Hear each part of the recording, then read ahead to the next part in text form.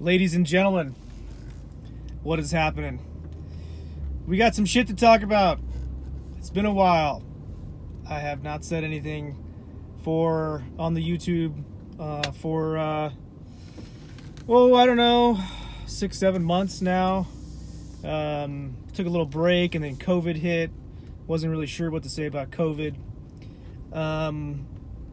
I'm still not sure what to say about COVID, but I think maybe I have a better understanding of what's going on, and so I thought I would share my thoughts with you. This shit does not make any fucking sense. None of this makes sense on multiple levels. It doesn't make any sense from a medical perspective. It doesn't make any sense from a sociologic perspective or a management perspective. When it first came out, I was actually traveling I went to Japan in February of this year, and I was going over there, and there was some whispers about this COVID thing and should we go, and a couple of the guys on my trip were like, it was a ski trip, a couple of guys on the trip were like, well, we shouldn't go on this trip because of COVID, or we should wear masks and stuff. And I looked at everything, and the CDC said, no, you shouldn't be wearing any masks. You don't need masks with this because, if it's aerosolized, then you need an N95. And so I said, hey, you guys, if you're going to bring a mask, you got to bring an N95. Otherwise, it really doesn't make a difference. That's what the CDC says. And from my training, I know it's aerosolized. You need an N95, and if it's droplet, you just have the regular one. But if it's really contagious, like highly contagious, unlikely that it's droplet, and it's probably aerosolized. So that's kind of what I was thinking and all that stuff. And so, it continues that the CDC recommends different things every fucking week, and it's, it's passed on fomites, it's not passed on fomites, it's highly contagious, it's not highly contagious, it's asymptomatic patients transmit it, asymptomatic patients don't transmit it. You got to wear a mask in a restaurant, but you walking from the door to the seat, but then when you sit down, you can take the mask off, but then when you get up and go to the bathroom, you got to put the mask. And none of this makes any fucking sense. Okay, and I'm gonna just tell you another story so I'll tell you another story. For 2,000 years, the medical community, up until about the 1600s or the 1800s or something like that, there was a treatment called bloodletting, and that was removing blood from patients. And the thought is there was bad humors, right? Toxins in our blood, and the blood had to be removed when patients got sick. And we're talking sick, like, what were the diagnoses at that time? Basically infection and tumors and things like that. We didn't really know a lot of other stuff, right? And so a lot of it was of this bloodletting was being treated, or this bloodletting was patients were being treated for sepsis, which in sepsis, your problem is you don't have any oxygen carrying capacity. You can't get the oxygen to the organs. That's the main problem in sepsis, and you're removing blood, removing the oxygen carrying capacity from the patient. So for 2,000 years, essentially, we were harming patients. All right. Now, for the last 3 or 4 months, there's a huge argument on whatever side you're on, and it's become so politicized right now. It's ridiculous, and you can't even say which thing you think, because then the other side assumes that you're whatever, right? But to me, in medicine, and this is the point of this video mostly, is not really so much COVID, but it's to the students who follow me and watch these videos, is that you gotta make sense of it for yourself. In school and in residency and now in my job, if I don't understand it and it doesn't make any sense to me, I gotta go back and figure out how to make sense of it. And this shit doesn't make any sense. And here's what I am postulating right now, thinking about maybe it makes more sense that there's two viruses, and the tests that we have are really not picking up the two viruses. They're picking up coronavirus. Well, there's a lot of coronaviruses, and maybe the test is not sensitive enough, because we are often wrong. And, you know, up until the 1600s, we thought blood was bad, and we were removing it from people. Now we know blood is kind of fucking important.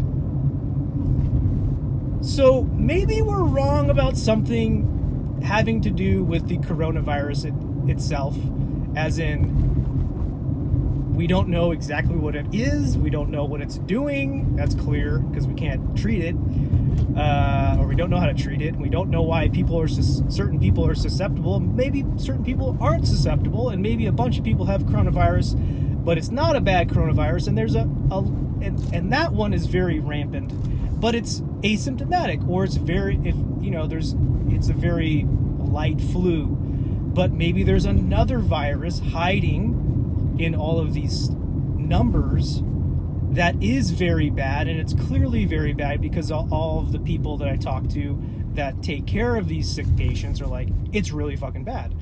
So, you know, I think once there's kind of a split, like, there's split hypotheses right now, and one of them's like, oh, this is a terrible virus and it's going to kill everybody, and the other is like, no, this is all bullshit.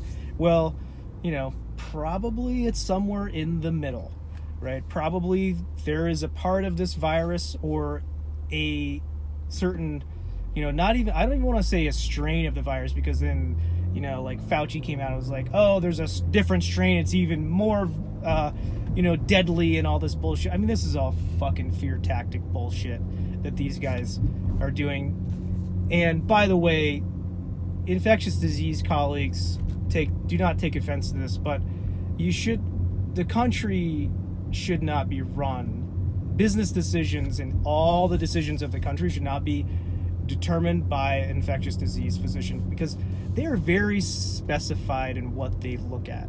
He is looking at this virus and going like, well, what's the best thing to do? The best thing to do is nobody ever gets this virus, and everybody stays home, and nobody ever leaves their fucking house again. Well, that would completely destroy all of humanity. So that's not really possible, okay? So if you take like a medical doctor or a surgeon, you kind of got to look at everything else and say, okay, what's the best scenario for this patient? This patient I have today, actually a bad pelvic injury, urethral injury, DVT, all this stuff. And we got him on Coumadin, and he had a filter, and should we pull the filter? Should we keep him on Coumadin? He doesn't have insurance. Should we give him Eliquis, these other medications? Those medications are more expensive, so he's not going to be able to afford it. Can he be mobile enough to go get his Coumadin checked, right? His blood levels for his Coumadin. Well, you got to take all of these things into account when looking at this patient. Now, the best thing for the patient, right, is to not get a DVT or not get a PE, right, and just leave the filter in and give him the best drugs possible. And maybe that would be just to leave him in the hospital for the next 5 months or 6 months and put him on a heparin drip, and we monitor the whole thing. Well, that's fucking stupid, because then the kid's never going to go home, and he's never going to actually recover and have a regular life. So these are things that you got to think about. And these are the things that I think about when I'm thinking about coronavirus, is it the right thing to do to shut all the businesses down? And looking at the numbers may have gone up, but the severity of the virus, I'm not sure it warrants all of that. It might. I don't know yet, and I don't think anybody knows. But I think to listen to people to say these are facts and these are not facts, I think that's completely wrong. Right now, we have no goddamn idea what the hell is going on. We're only 2 or 3 months into whatever it is, 4 months into this thing, and we were wrong for 2,000 years about bloodletting. My bet is we have got some things wrong about this coronavirus also. I don't think that's all I wanted to say, but that's like the tip of the iceberg. Those are the few things I wanted to say about corona. And my main message for this video is that you got to make sense of it for yourself. And if you're in school, you want to go into medicine, this is something that you have to be comfortable doing, is saying, I don't understand this, putting your hand up and saying in front of everybody in the class, I don't understand this. Because most of the time, you don't understand that for a reason.